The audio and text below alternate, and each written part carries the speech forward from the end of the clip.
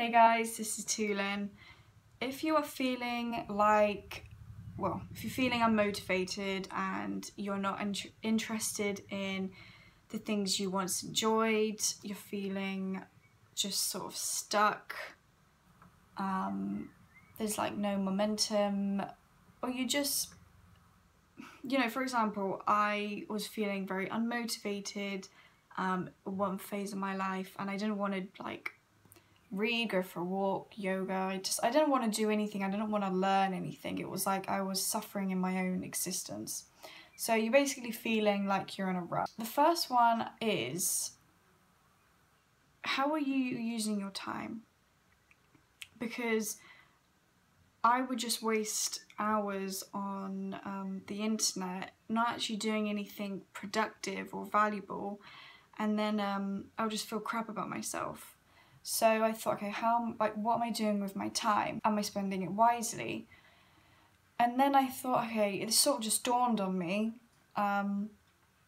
okay, when I'm near my deathbed, would I have said to myself, I've had a fulfilling and prosperous life and I've done everything I wanted to, or would I thought, I wish I'd done more with my life? Because we sometimes get so engulfed in the present moment. We feel like life happens to us rather than for us, but we've actually got control over our life. So once that sort of dawned on me, I thought, okay, well, what am I doing today that's creating myself towards that future me that's saying I've had a fulfilling and prosperous life?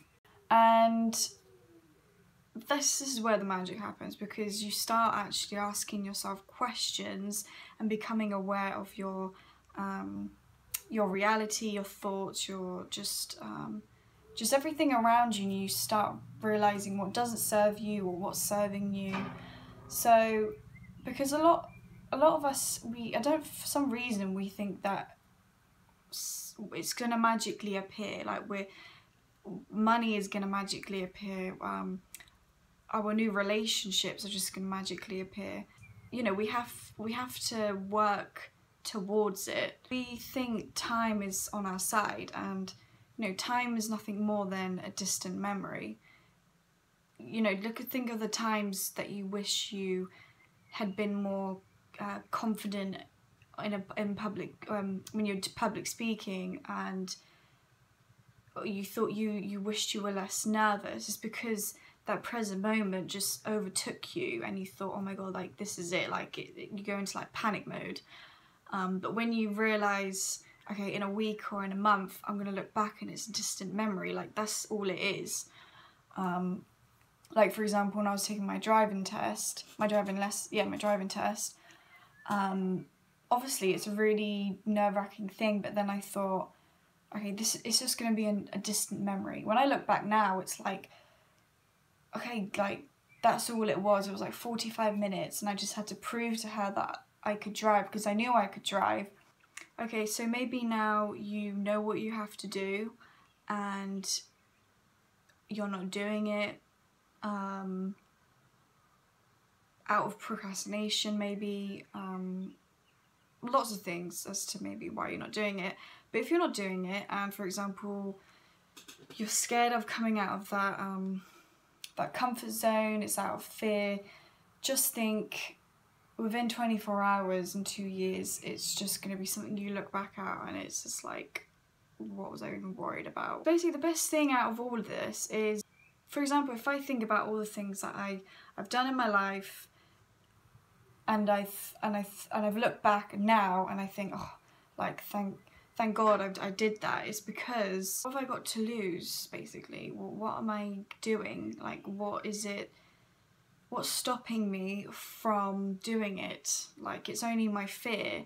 So if it's only just your fear, then if fear wasn't involved, then you would just do it. And once you do that, you'll start to trust yourself more. You'll trust yourself more, you'll grow more self-esteem, and you know that you can do it. And when you know that you can do something, you gain more confidence in life and more direction, and you have more control over it.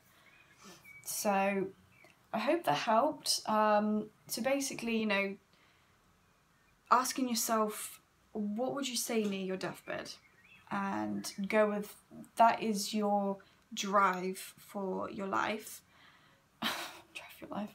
And then the second one is when you're feeling nervous, when you know you have to get out of your comfort zone, then realise it's just going to be a distant memory. Everything right now is going to be a distant memory. Even this video, I'm going to look back in a week time and think, okay, I'm glad I did that. Like, even though I'm not completely perfect at it, I did it. And then I'm going to grow from it, and then maybe in 10 years time I'm going to look back and thought, that was the seed that I planted for this to happen to my life, you know? So those are the two main things. I hope this video helped you. Thanks for watching, and see you in the next video. Bye.